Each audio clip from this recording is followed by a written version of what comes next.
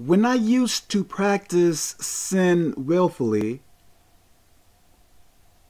I don't think I received too many demonic attacks. Bad things would happen to me, I guess, because I was reaping what I was sowing. I believe that is to be expected. As I try to live for God, trying to stay obedient to Him,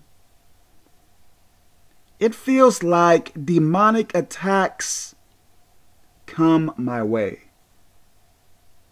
You may ask me, what do I mean by demonic attacks?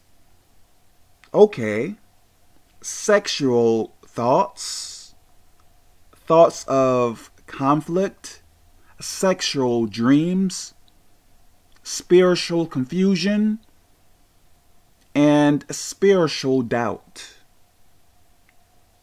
I believe I am labeling that right. And perhaps other attacks. Since last month or so,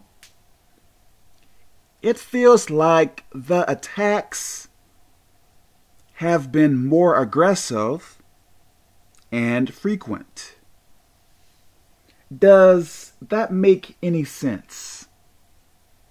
Are you getting demonically attacked more as well? If I am saying this correctly, I don't think the attacks have ever been to this level before.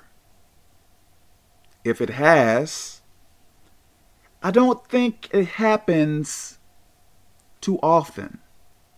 Some people may say I should rebuke the demons and pray about it. What do you believe I have been doing? I think some others are going through a similar situation as I. I am shocked about what I am going through. I'm serious.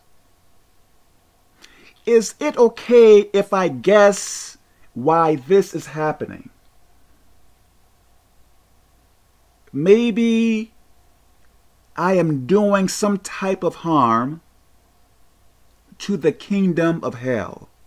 So maybe demons are attacking me because of it.